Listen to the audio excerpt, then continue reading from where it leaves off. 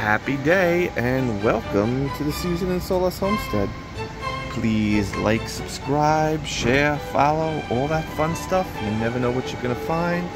There's a lot to see, a lot to look, hopefully even laugh.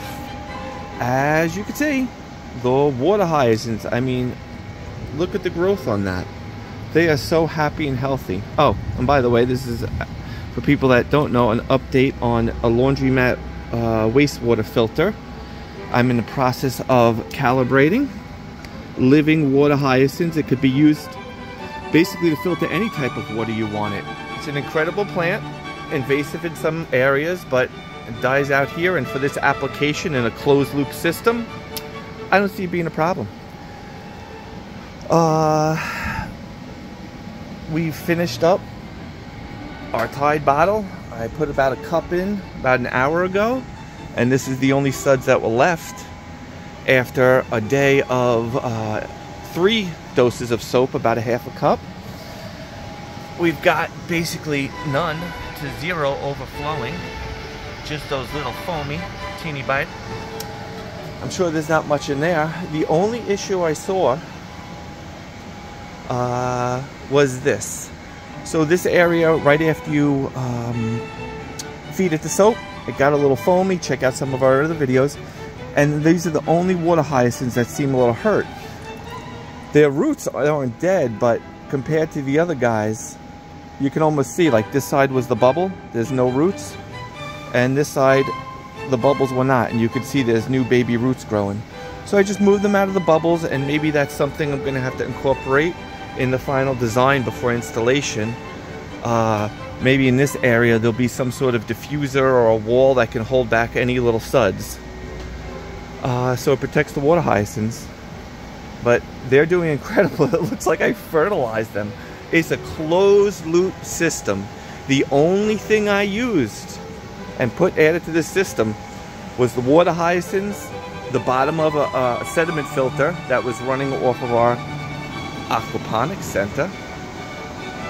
Whoa, whoa, whoa, whoa, whoa.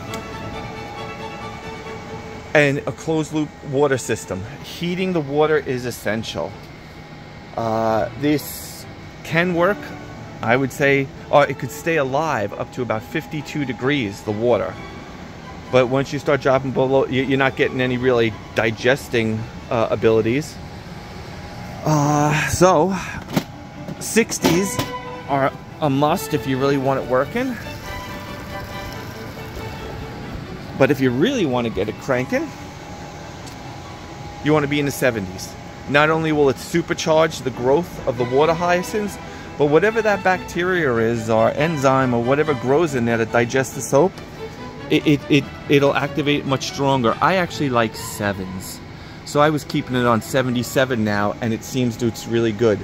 Right now it's 47 degrees inside the greenhouse. I forgot to turn on the heater, and it was just the water running. So as long as the water's warm, it should go good. And when they're installed in the laundromat, they're going to have some high intensity AC infinity grow lights over them. So instead of only 8 to 12 hours of sun, they're going to be, I'm going to put them under a constant 20 hours of sun and just give them a 4-hour nap. It's always good to give your plants, if you're growing under lights, just a short period of sleep. It helps balance the hormones in the plant, and I think it's just a nice thing. So don't forget to subscribe. Come on back. We're finished with the Tide. We're going to go with Gain and just monitor the system. And I have another 100 water hyacinths. Once they come, we'll fill this all up, and it should be installation day. And then we'll keep you posted and do a really cool video on that and see how it's working and transforming the dirty water in our laundromat. Have a fantastic day.